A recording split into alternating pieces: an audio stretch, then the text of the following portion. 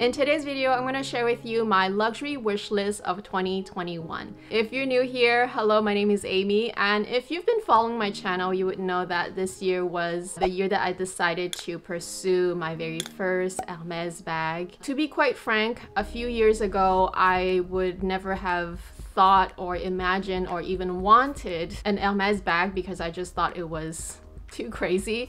It still sounds and feels crazy to me, but at least now my mindset has shifted. So I'm sure if you follow my channel, you would know that we talk a lot about shopping mindset, spending mindset, and just the evolution of our journey. I'm hoping to be offered a Birkin 25. For me, the baby Birkin or the size 25 was a no-brainer in terms of deciding which size to get, because I've always bought mini bags, or if there were any sort of new bags coming out, I always usually tend to buy the smallest size available. I do have a pretty varied and healthy collection of Chanel handbags already, and if you haven't watched that, definitely have a watch.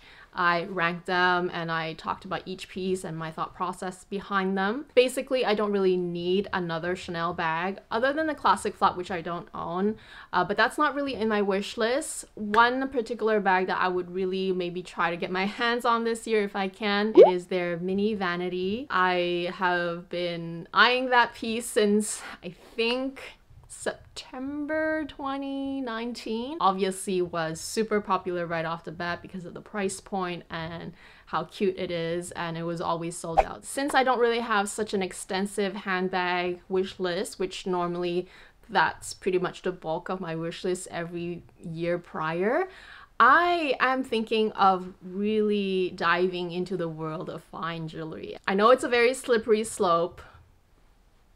I can totally see that happening. So as of right now, I don't know for sure because I haven't really tried the new style yet, but as of right now, and shouting out to my girls, my 3 girlfriends who, oh my gosh, I love their stack. Kat, Clara, they both love their fine jewelry, but the stack that I really want on my wrist is the stack on Isabel's. The small size Juste un Clou and Love bracelet. The thinner version basically is the style that I'm going after because I have tried the regular classic and it just doesn't sit right on me. I'm hoping that after I get my Birkin, because I definitely want to concentrate on one thing after another, that I would make a trip to my local Cartier store and try on some of those. I found out through the website that an even smaller size is available on the thinner version. So for people who have extremely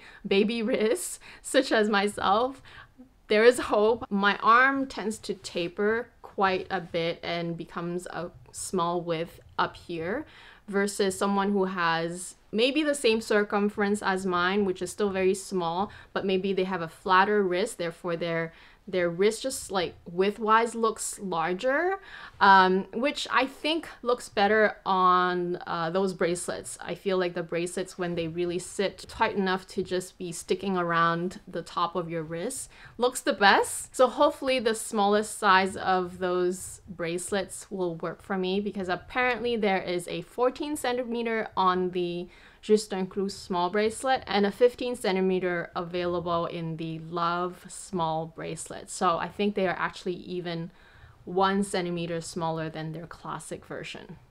We shall see. Aside from their bracelets, I also maybe want to try their rings. I'm definitely super attracted to their Juste un Clou. I think it's just one of the most exciting and edgy design that they have. I'm not so attracted to their Love line because it's just very simple. I like it, I appreciate it, it's just that it doesn't excite me. And even for the bracelet, I'm only wanting it because I feel like it's nice to stack it together with the Juste un Clou. Otherwise, I would just get the Juste un Clou bracelet. Even by the time that you watch this video, I would maybe have had gone to my next visit to Hermès, and I definitely wanted to explore their fine jewelry. I'm not necessarily as attracted to, say, their clothes, but I am attracted to a lot of their fine jewelry pieces. I feel like their fine jewelry pieces, you can't really buy the same designs or the same sort of look and vibe elsewhere. which is what I like. I like to buy from different fashion houses their most unique and different pieces that I can't get anywhere else. And Chanel ready-to-wear is very expensive, so that's also why I don't have any.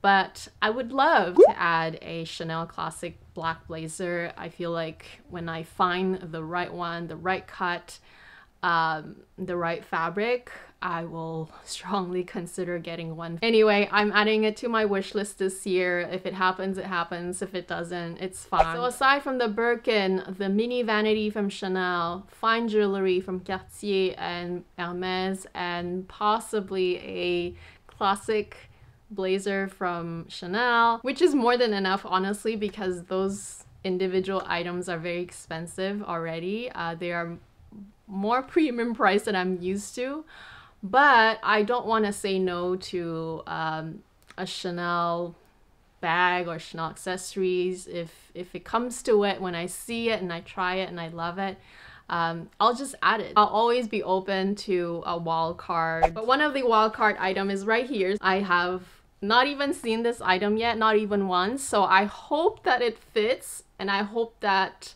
it works out, because yeah, I have not even seen it. I just literally just received it today, and we're gonna be unboxing together and trying it on together, and yeah, I really hope it works out.